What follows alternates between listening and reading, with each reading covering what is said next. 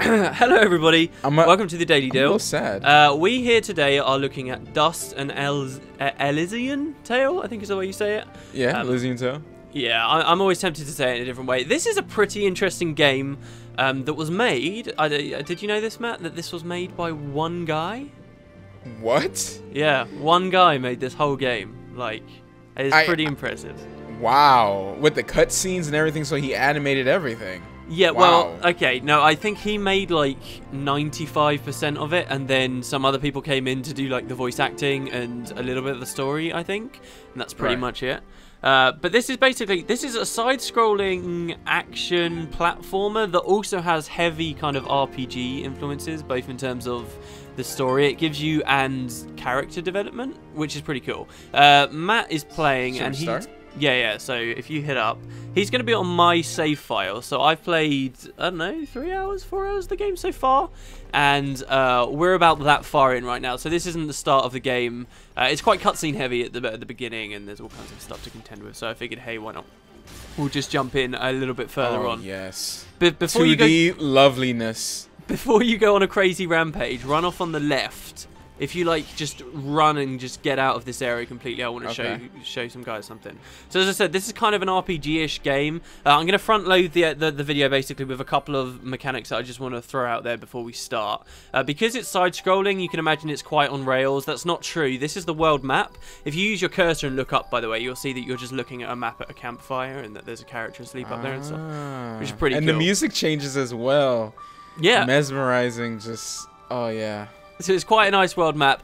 Here, what I want to point out, in the bottom left is where we started the game.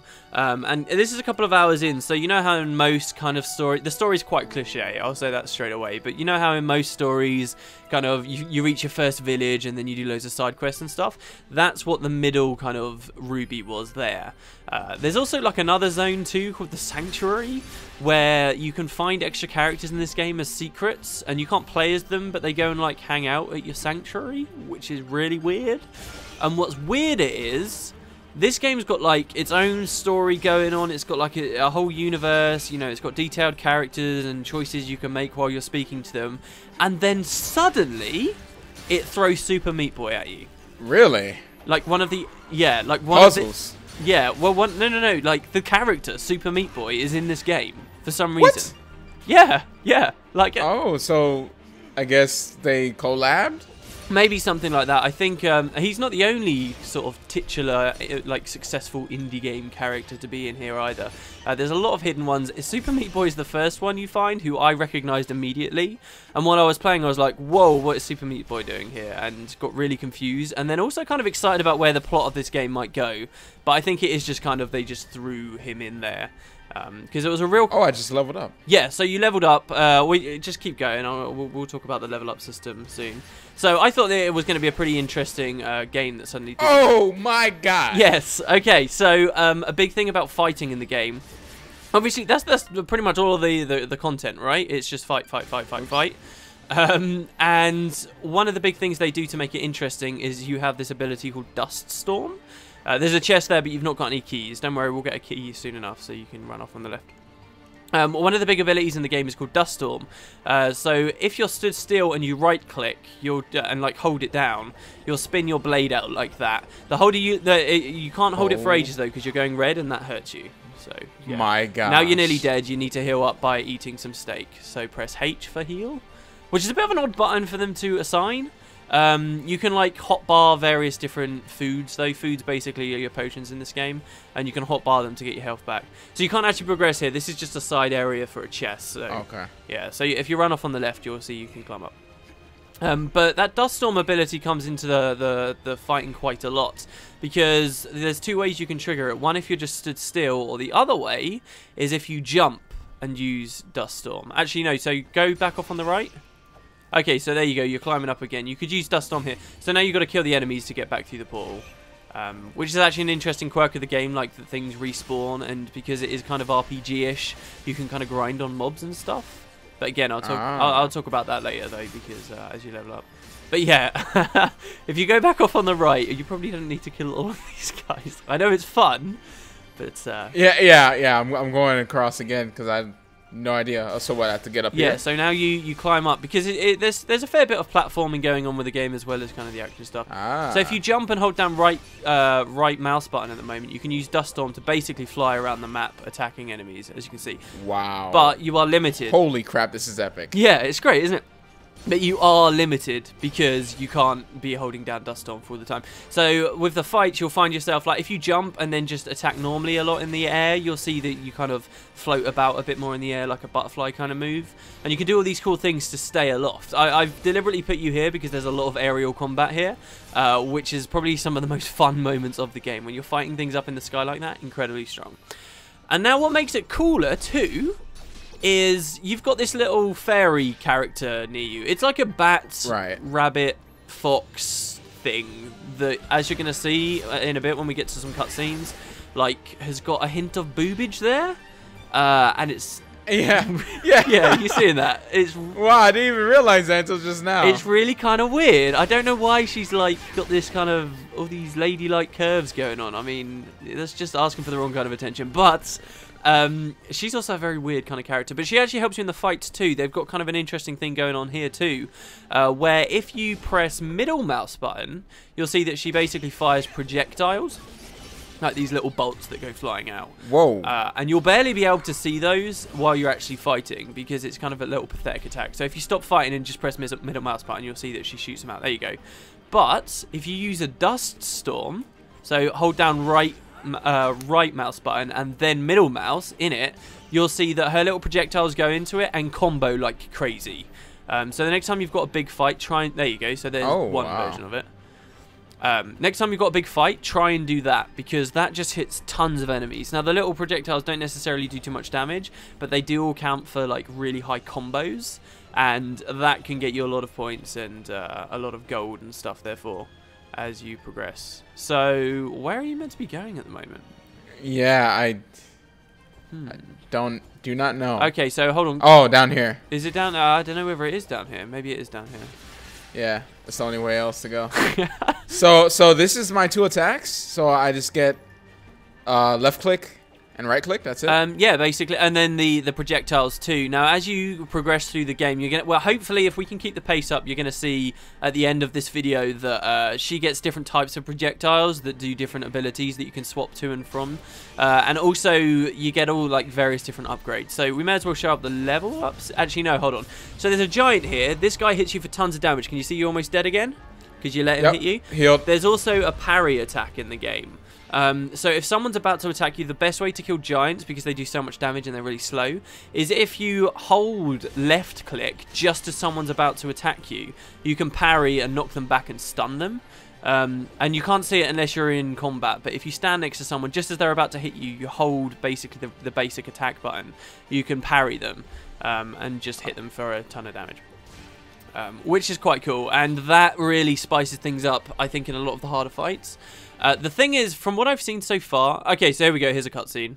I'll let her talk. What's the matter? Afraid of the dark? I laugh at the dark. Actually, I'm afraid of heights. Heights? But look at her hands as well when she comes up. all the time. So yeah, to talk a little bit, I guess I'm talking over the cutscene anyway. This is the way they do the cutscenes. It's very Guild Wars 2-y, except it's all animated and kind of quite cartoony, and they look different each time.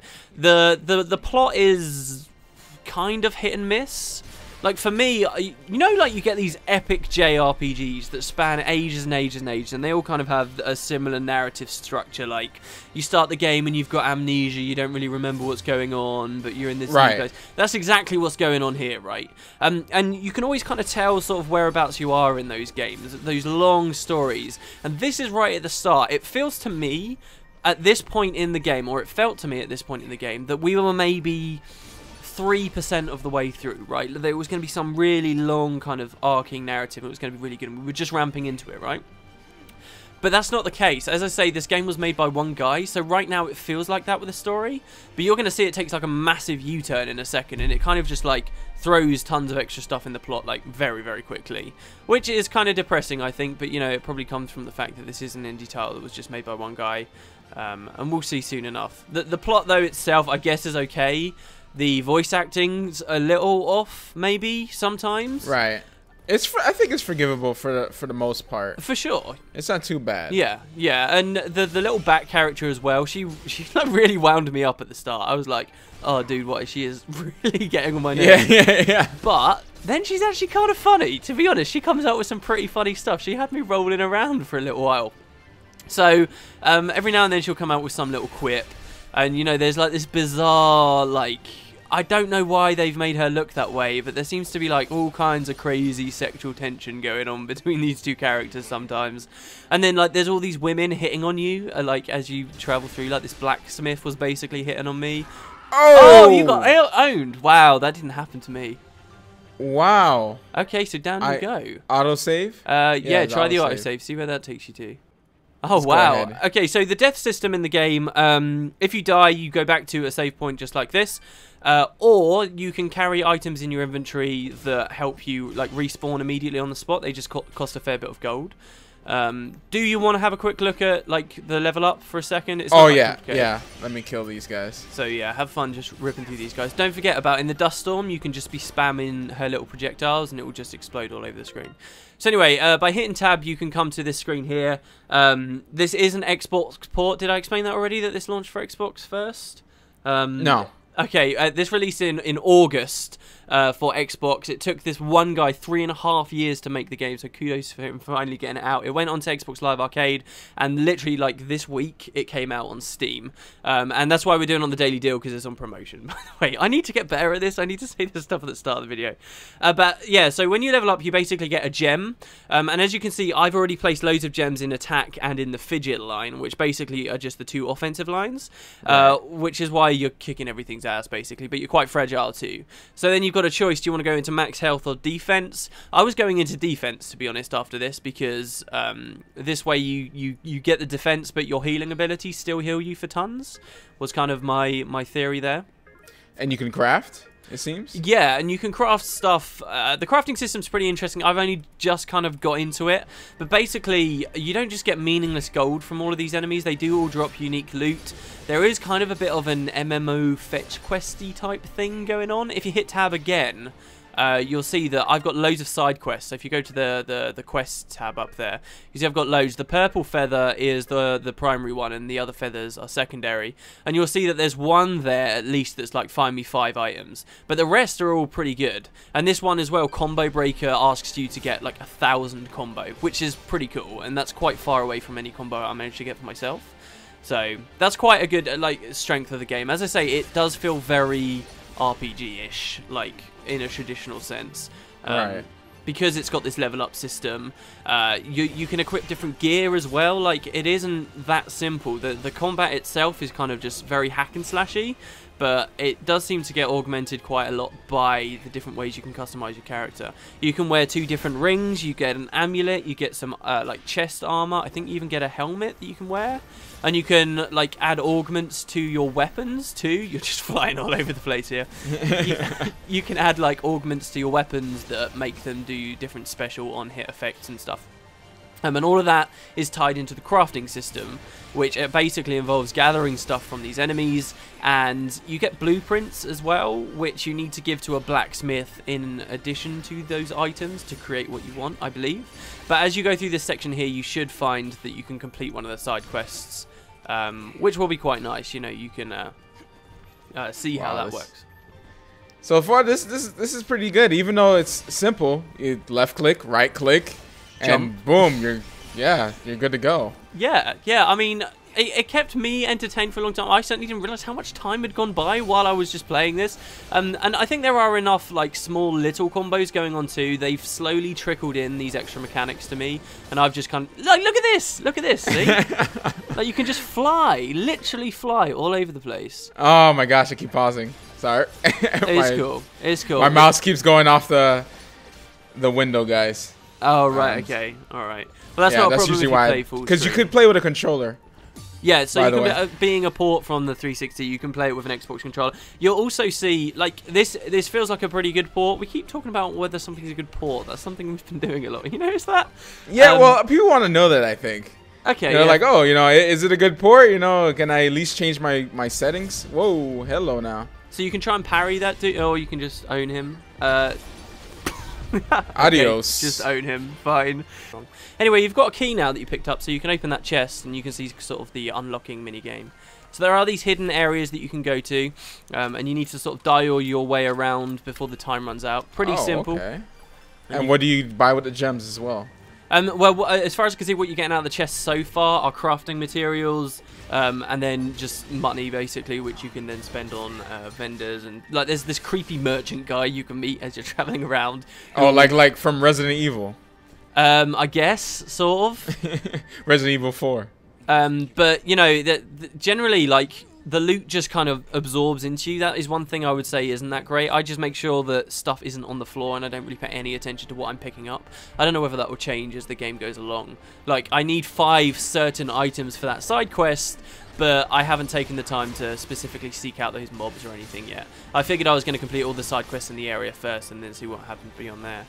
You'll see there's a page on the floor. Oh, speaking of the merchant, he's right there, actually. There was a page on the floor just to the right of you.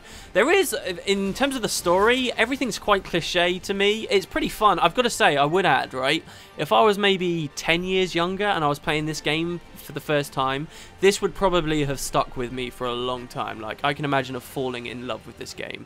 Like, but it's just slightly too kiddie for me these days, I think. I think it's got a great formula, and it's probably my idea of the perfect side-scrolling game. Like, I love what they're doing with this. It's just, it's not very gritty. It's like, it's very Disney is the way I'd explain this. Like, it starts with like loads of deers and bunny rabbits and stuff frolicking around in the forest. And it just feels like you're playing Bambi for a little while. Yeah, I remember seeing Bambi in the first couple minutes of the game. Yeah, right. So, you know, but there's nothing wrong with that, and just because that's the style and the themes that they've gone with for the game instead of a more gritty feel, which is what, you know, I personally would have preferred. It doesn't mean that the mechanics they've chosen down there, actually underlying in the game, don't appeal to me, because I really think they do. Here's a great aerial combat section, so you can use Dust Storm to go really high and kind of have fun and fight enemies up there. Wow, was that a floating island miles above? Yeah. You? Oh my god, I never saw that on my playthrough. Oh, okay, and that's another hidden character up there. So you find the hidden characters in cages that you have to unlock with loads of keys. You find keys around the world, but you can also buy them from merchants and vendors, which is pretty strong. Yeah, there's lots of different ways to get those. I'm not sure what the characters do beyond that, though, so we'll have to see. Oh, you made it! Very nice. Okay, so you need 2 keys, but you don't have 2 keys, so so it was wasted. Brilliant. Boom! And that's oh man, I love that. Any game where I can just jump off. I wish there was a little groundbreaking there. That would have been cool. A little groundbreaking animation. Yeah, for sure. The sounds are alright though, right? I mean, I think it all feels pretty meaty and very flashy. So here we get a little cutscene where basically they're like, okay, so your sword is talking to you too. I don't want to spoil stuff of the plot. What, the sword? The sword sounds like Tarek from League of Legends. That's the voice. Truly outrageous. Yes. Truly outrageous. Oh my god. It sounds just like I wonder. Yeah, that's fire, dude. You can't walk into fire. Okay, I'll tell you quickly how to get through this bit. Go back off of the screen, back to the way you originally came from. All right. Back this way.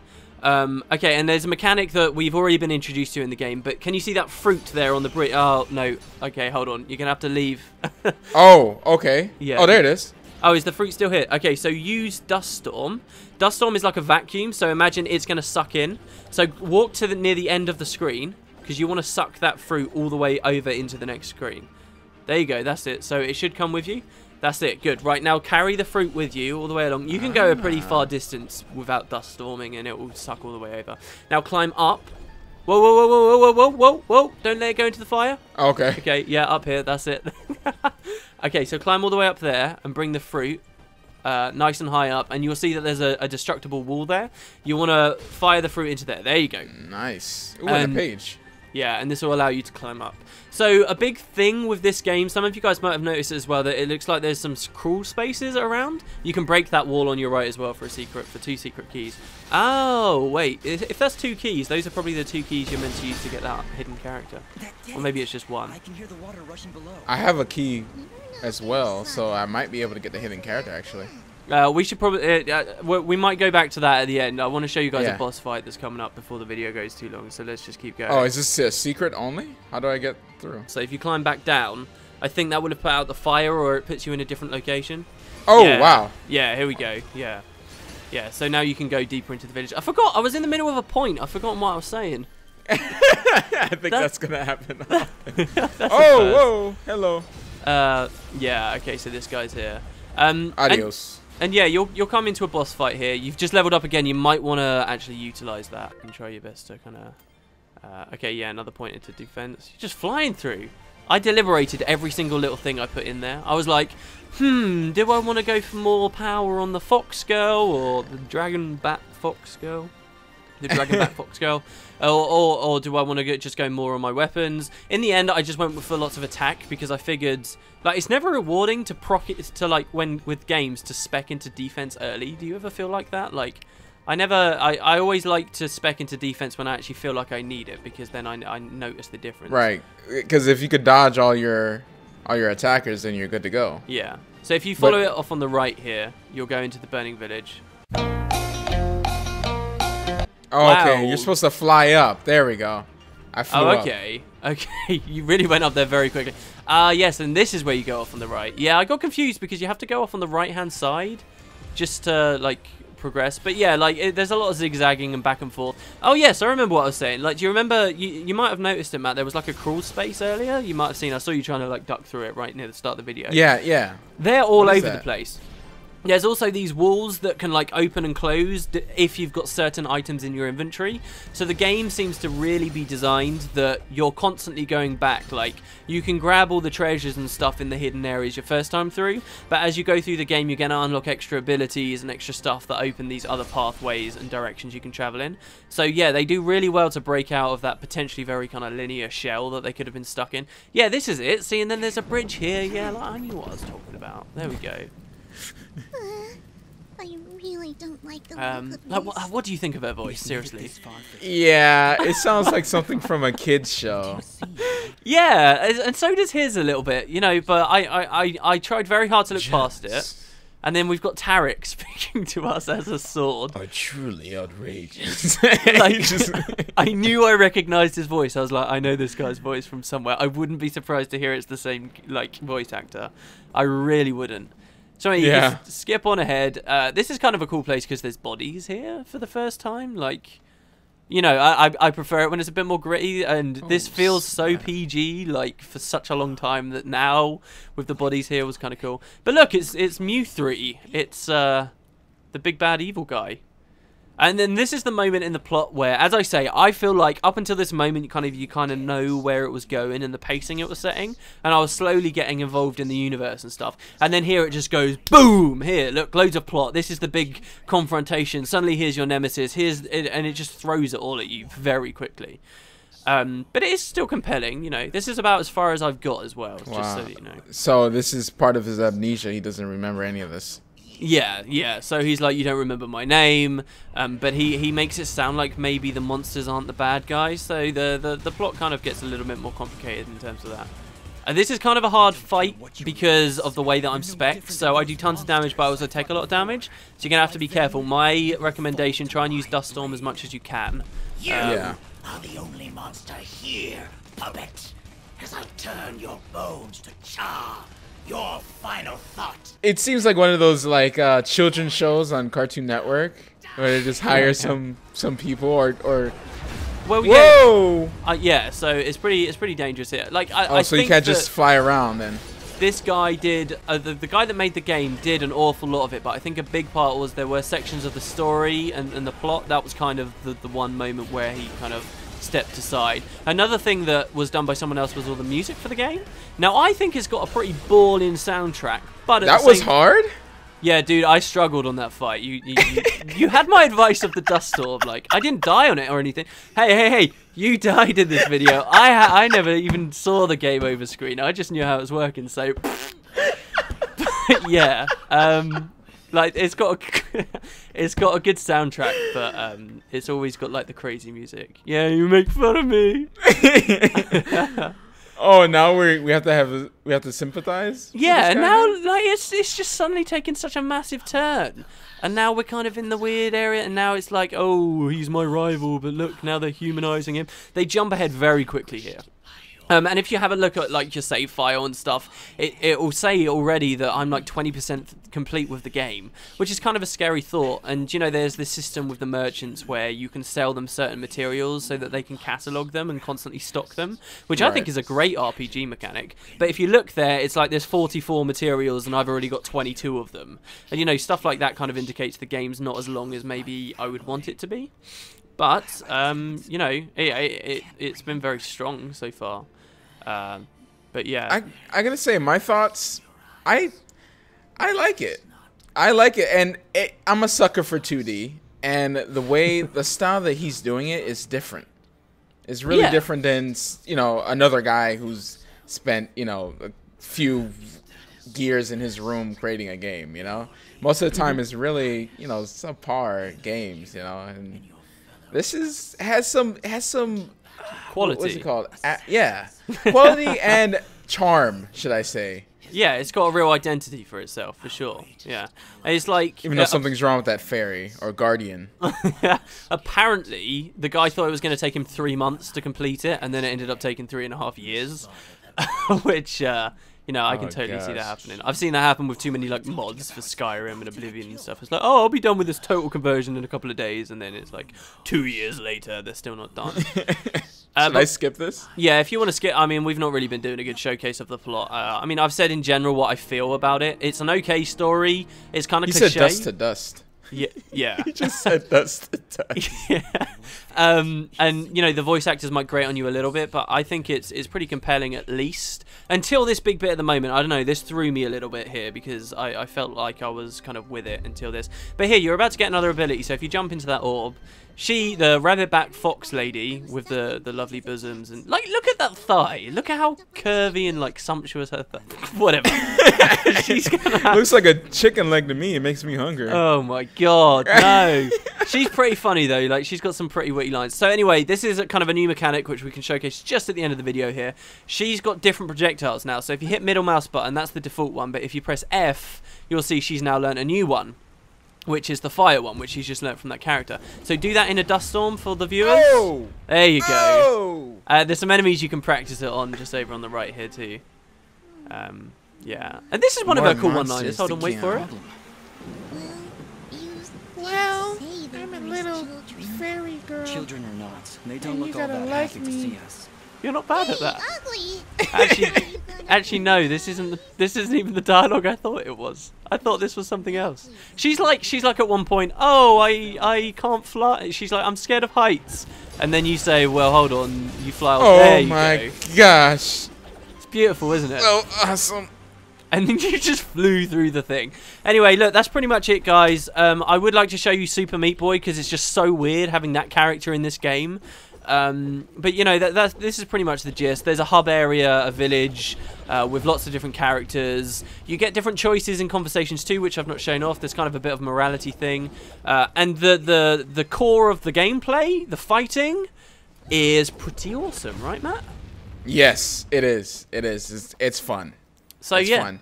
This is Dust, an Elysian Tale. It's on promotion on Steam right now because it's only just come out. It was on Xbox, but it's now just come to Steam. It's like £10, but unlike like Bad Bots, for example, I actually kind of think this is worth it. I really do, and this might be a strong contender for me to return to, just because I'm probably going to complete this game. A, because it's not that long, and B, because like it's got me pretty gripped. So, yeah. Anything else? No, that's it. You just want to kill things, basically, don't you? Yeah. See, the thing in games, it's all about the combat, because that's what you're going to be doing all the time. Not so all if the the combat time, is though. good, if the combat is good, then you're good to go. Yeah, it's a plus when other things are better, especially in an RPG. See, there is a difference there between me and you, because like I consider so much. Like all of this, even if you're just sat there in like reading a quest box or in your inventory or something, I consider that like all like super important too. But anyway, we're already half an hour in. Of course. I love story though. We're gonna be here for an hours. Anyways, guys, see you guys later. Yeah, we'll see you next time. Jesus.